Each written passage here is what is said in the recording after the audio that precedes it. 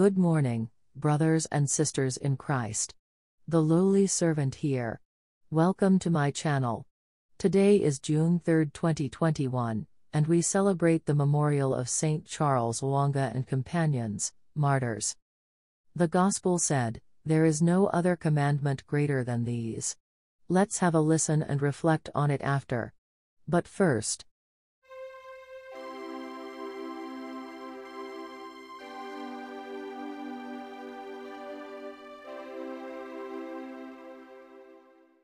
the first reading is from the book of Tobit.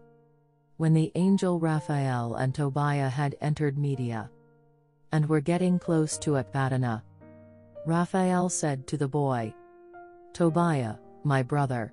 He replied, "Here I am."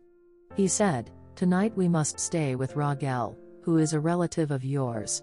He has a daughter named Sarah." So he brought him to the house of Ragel, whom they found seated by his courtyard gate. They greeted him first. He said to them, "Greetings to you too, brothers. Good health to you, and welcome." And he brought them into his home. Ragel slaughtered a ram from the flock, and gave them a cordial reception.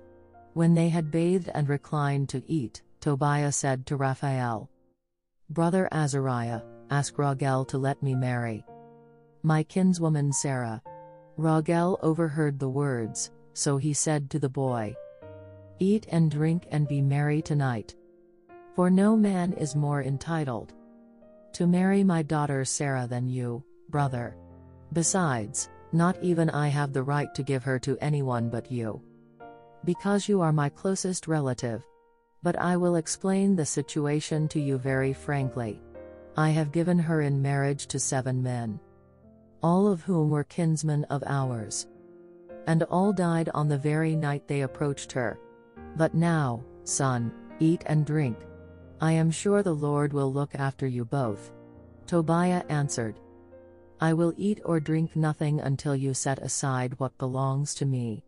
Ragel said to him, "I will do it. She is yours according to the decree of the book of Moses. Your marriage to her has been decided in heaven. Take your kinswoman. From now on you are her love, and she is your beloved. She is yours today and ever after. And tonight, son, may the Lord of heaven prosper you both. May he grant you mercy and peace." Then Ragel called his daughter Sarah, and she came to him. He took her by the hand and gave her to Tobiah with the words, "Take her according to the law, according to the decree written in the book of Moses. She is your wife. Take her and bring her back safely to your father. And may the God of heaven grant both of you peace and prosperity." Ragel then called Sarah's mother and told her to bring a scroll, so that he might draw up a marriage contract, stating that he gave Sarah to Tobiah as his wife, according to the decree of the Mosaic law.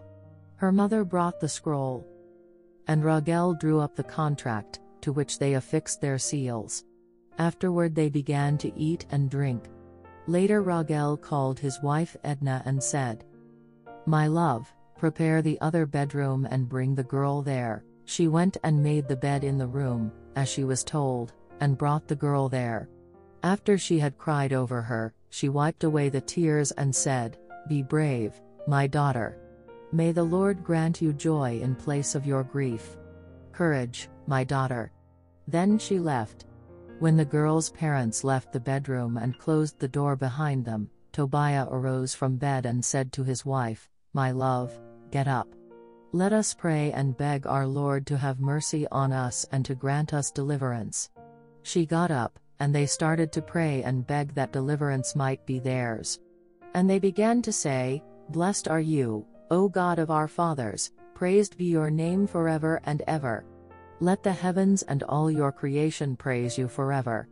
You made Adam and you gave him his wife Eve to be his help and support, and from these two the human race descended. You said, 'It is not good for the man to be alone, let us make him a partner like himself.' Now, Lord, you know that I take this wife of mine not because of lust, but for a noble purpose. Call down your mercy on me and on her, and allow us to live together to a happy old age." They said together, "Amen, amen," and went to bed for the night. Responsorial Psalm. Blessed are those who fear the Lord. Blessed are you who fear the Lord, who walk in his ways. For you shall eat the fruit of your handiwork, blessed shall you be, and favored. Blessed are those who fear the Lord. Your wife shall be like a fruitful vine in the recesses of your home, your children like olive plants around your table. Blessed are those who fear the Lord. Behold, thus is the man blessed who fears the Lord. The Lord bless you from Zion, may you see the prosperity of Jerusalem all the days of your life. Blessed are those who fear the Lord. Alleluia, Alleluia. Our Savior Jesus Christ has destroyed death and brought life to light through the gospel. Alleluia, Alleluia. The Gospel according to Mark. One of the scribes came to Jesus and asked him, "Which is the first of all the commandments?" Jesus replied, "The first is this, Hear, O Israel. The Lord our God is Lord alone. You shall love the Lord your God with all your heart, with all your soul, with all your mind, and with all your strength.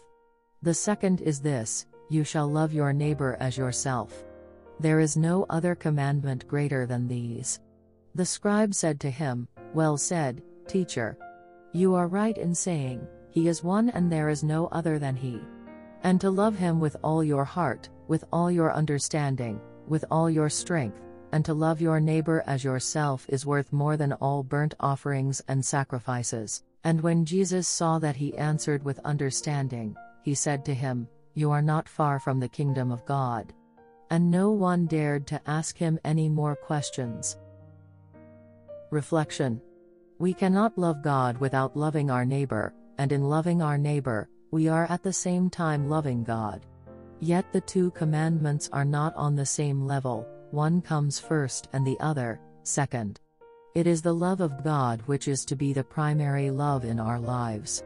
We owe the greatest devotion to God, who, as revealed in Jesus, is to be our greatest love. Jesus says in another passage, "Seek first the kingdom of God." If we are absorbed in a loving relationship with God, it will overflow into love of all those whom God loves, and our love for other people will reflect something of God's love for them. That's the end of the reflection from the Catholic Missal. Subscribe to my channel and click on the notification bell, so you won't miss out on my next upload. Be safe and always keep God in your hearts. Peace to all.